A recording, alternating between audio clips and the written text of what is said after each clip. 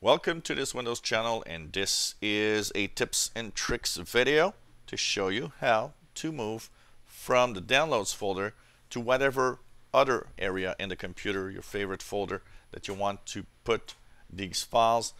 The downloads folder is the default folder where everything goes when you download from the internet. And the first thing that often I have to show new clients is, well, that folder exists, because it's not very visible.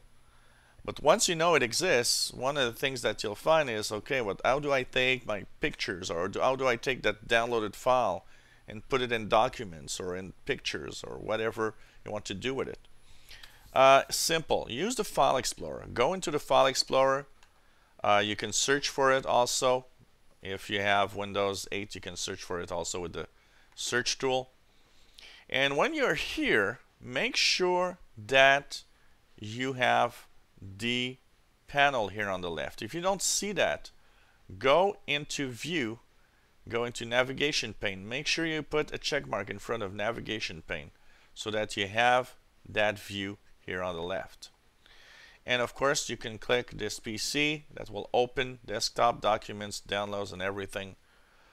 Go into your download folder, of course. So let's go into downloads.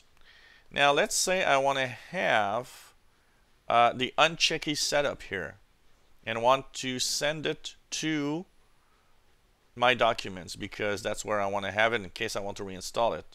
Well, you can click and hold and simply slide it over documents on the left side.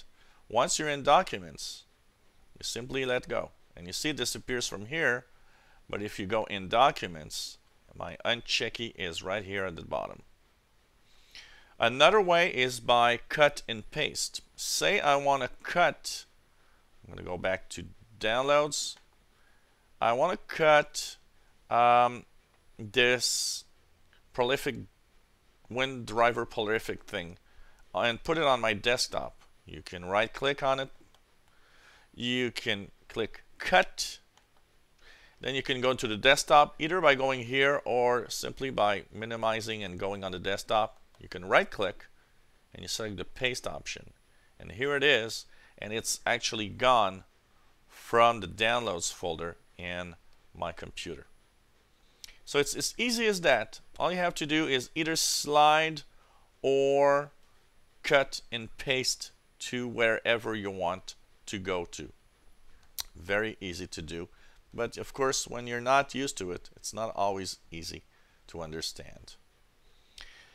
If you enjoy my videos, why not subscribe to my channel? You'll be informed when new videos are online. If you have comments, questions, problems, maybe request a video. This video was a request video, and we'll try to post a video to help you. And of course, give us thumbs up if you like the videos. Helps us on YouTube. Thank you for watching and for following us.